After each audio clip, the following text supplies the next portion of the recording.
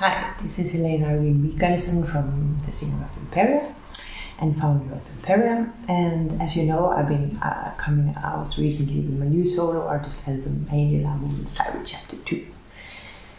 I hope you have liked the album so far and the songs, and that I touch your hearts. And for me, music is about that, to touch somebody's hearts with your artistic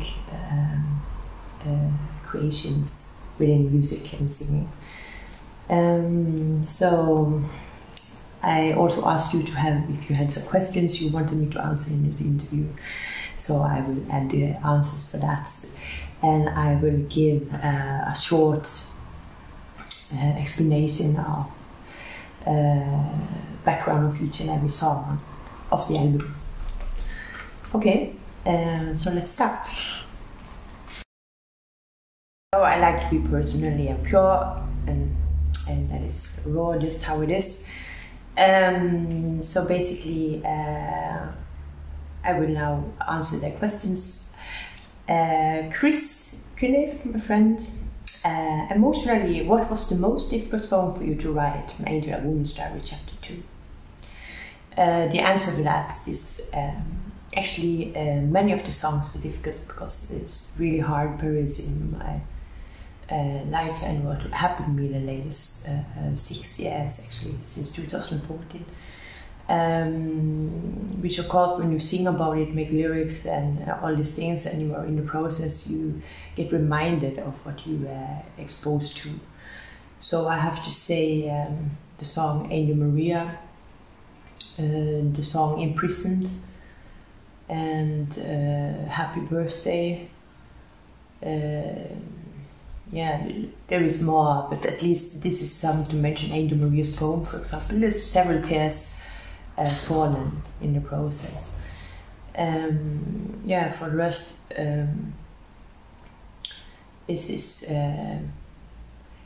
what I can tell a little bit about Imprisoned is that I was politically imprisoned in Norway because of what my daughter is exposed to, which all of you know by now.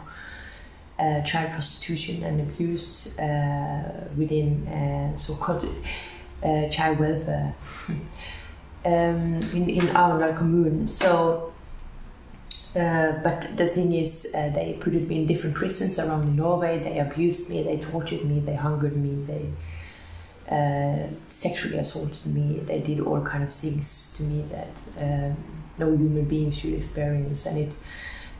They also closed me up in official hospital, just to basically take away my phones and try to threaten me to not talk about what they did to Angel, and to not have cases to get her back home. And of course, nothing of what they did stopped me from that. I'm her mother, and she belongs to me. And no mother or father could let that kind of things go on to the child, and of course, includes me, but it's been a hell for 6 years by now. Yeah, what can I say? I also was abused by a Kosovo Albanian in Kristiansand Hospital, and yeah, it's the last thing you expect to happen when you are in a hospital, right? But he was the employer there, and it wasn't after that I mentioned her name. Then they closed me up in my room, and they were abusive to me. They drugged me, severely drugged me. I felt like a zombie. I even lost my creativity part for a longer period because of the drugs they forcefully gave me there by injections. There are 4 people who forcefully hold me down, and they injected things in me. I have no clue what it is, but at least it stopped my creativity part and made me like a zombie. I nearly couldn't speak. So yeah, and the song Ave Maria is a song I was so frustrated and angry because of what they'd done, and I was in Holland for a period of time after they did a murder attempt 26 January 2019 in Norway. And I managed to get to Holland to a friend of mine, John Brosterhausen in Groningen, and he got me on the legs again, you know. But he met, so he was worried when he saw the state I was in after the murder attempt of them that time poisoning coffee, and yeah, I was really so white in my skin, you know, and the pupils was still big from the stuff they put it in the coffee and everything. So it was also traumatic.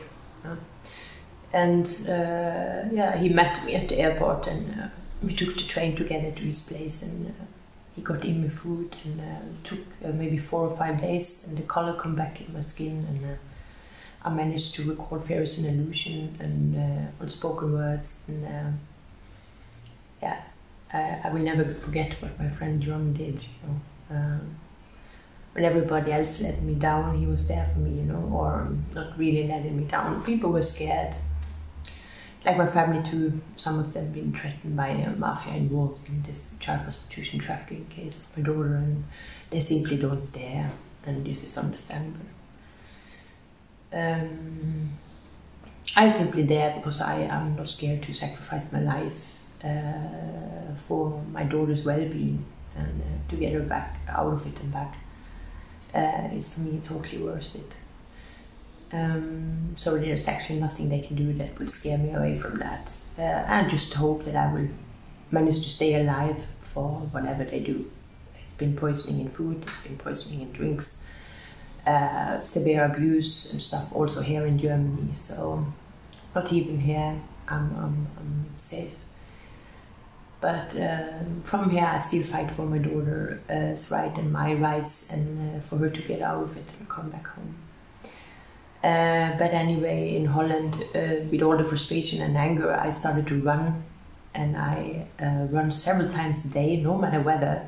If it was raining, I took a parapluie, you call it, umbrella, and I actually run several hours sometimes a day, and it ended up my feet got ruined from it. So the part I run and run and run, which is in the lyrics there, is actually from that period in Holland where I run like hell, just for to get out frustration and anger. Yeah, well, the good side of it got me in a very good shape, but the bad side, I had to wear bandage and stuff on my feet because I basically have overbelasting my feet. Yeah.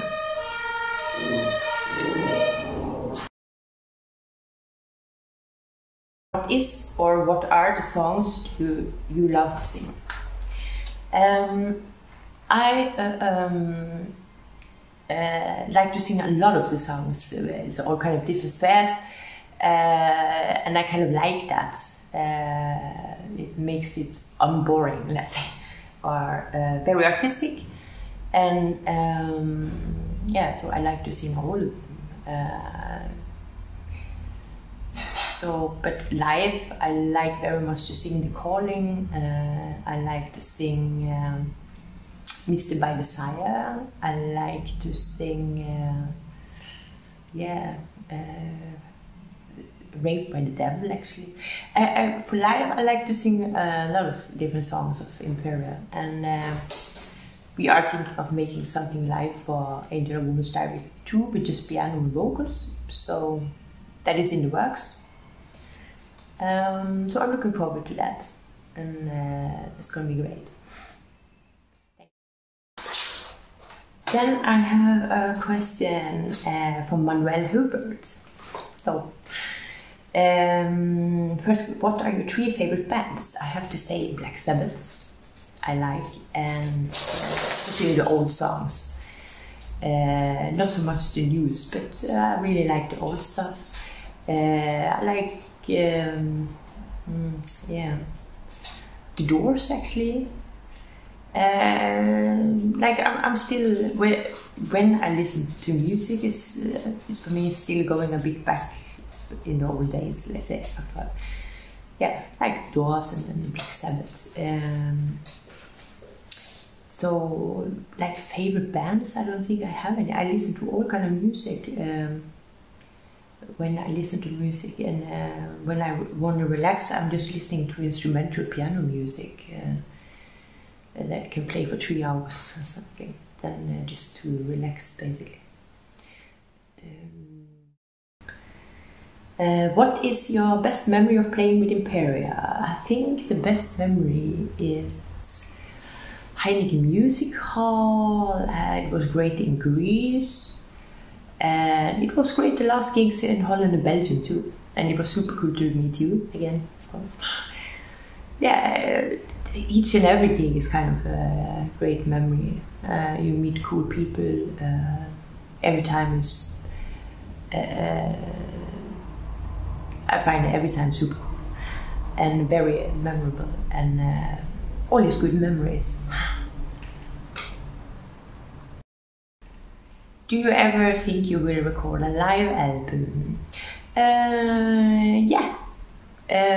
For Imperia, I think for sure when we will start to play live again after the next album release, I think for sure that we will arrange that will happen.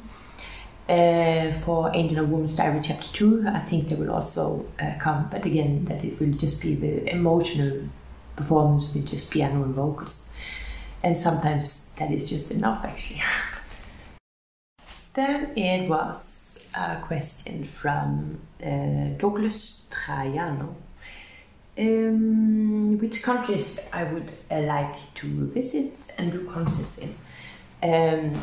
Actually, one of my passions is also to travel, so I would like to do concerts all over the world. But I do like Spain very much, and I heard it's cool to play in Brazil. But I would like to come back to England because that was cool, and maybe also USA. So in other words, everywhere. I have to stop there a little bit with the requested questions because it's going to take quite some time to explain each and every song, and even though I will try to make that shortly as well. So let's start that.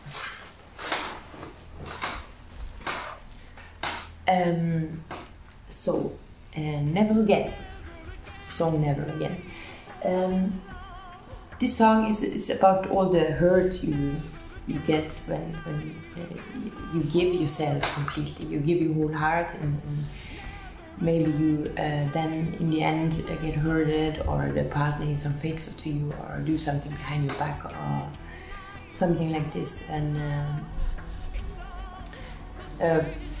it got me to make the song Never Again, you know? Never again give my soul, never again give my heart, and never again fall in love, because it hurts me. I guess we all have had this sort of pain, and this is, and sometimes we even end to stay quite some time alone because we don't dare to take the chance to have this hurt again. No, it's a little bit about Never Again. Next one, Street Child. Actually, Street Child was a song that I won a talent competition in Norway as a teenager. I was 12 or 13 or something, and it was one of the first songs I made completely myself, like with verse, refrain, bridges, everything. Back then, and all these years later, I got made a song out of it, and that actually meant a lot to me because that's how I met Trail of Tears. By the way, I was singing on this talent competition, and I sang my own song, Street Child, with backing music, And then Ronnie Thorsen and the band Trail of Tears was sitting in the audience, and they came over to me and asked, "Hey, do you want to join in our band as our singer?" And yeah, that's how it started, and then I became the singer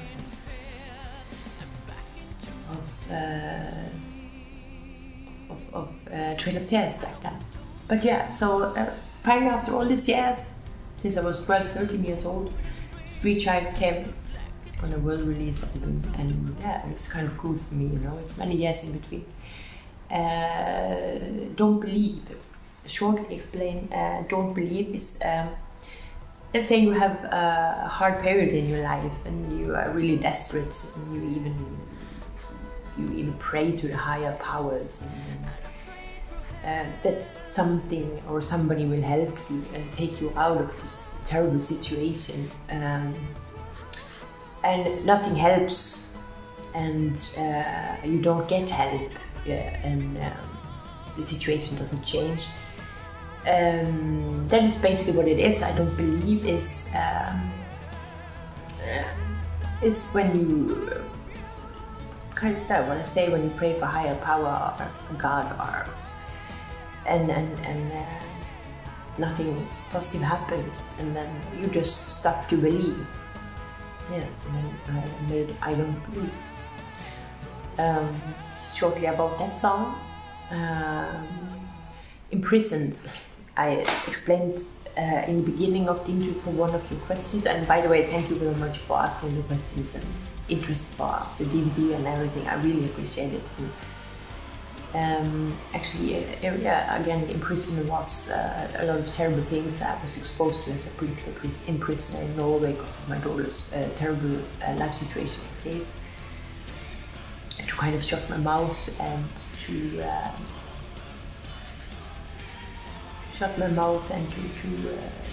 take away my freedom and try to scare me to fight to get her out of it and back, and not to document what they do. Do you hear my cry? You know, sometimes when I've been exposed to things by mafia people in the child prostitution and trafficking of my daughter, then of course I also sometimes makes you cry, makes you scared, and makes you, but I just move on, you know. And yeah, in this way I got to make the song Do You Hear My Cry rather new, you know. Yeah. Exer is a Norwegian song, actually. I thought since I'm a Norwegian, I wanted a song with Norwegian lyrics there. Happy Birthday. I was not allowed to, and I'm still not allowed to give birthday presents to Imperia, so I thought I find a way to kind of let her see that it's not because I don't want to give a birthday present, it's because I'm not allowed, and that I wanted to make a YouTube song that in the hope she would find it someday and see that I was thinking of her and that it was her birthday present from mommy to her. So that is Happy Birthday. My desire, well, I have a wild desire. I will not talk more about it because maybe that is like private, but I'm like a wild tiger. Anyway, so yeah, I got that part of me out a little bit in my desire, I guess. Rock in the Sea is a little bit, if you have somebody in your life, or rock in this, like that you have a person you can always count on, no matter hard times or good times, or no matter how hard things get. That is one person that really are your rock, and yeah, that is a little bit the background of Rock in the Sea, actually. Silence is sometimes when you sit alone, and if you think about sad things or hard things in your life, and it's just silence around, you know, it creates this special sphere. And I tried to create in the song this sphere, what that creates, even the sphere is more when it's raining and stuff. But at least I did my best to create that in the song Silence. Like when you are alone and you feel like really the silence is your only friend, you know. Yeah, that was a little bit of silence. Then you have the song Imperia, which I explained in the beginning, that I managed after a murder attempt in 2019, 26 January 2019, to get to Holland, get help from my friend John, and then after that moved to Germany, and I'm still here.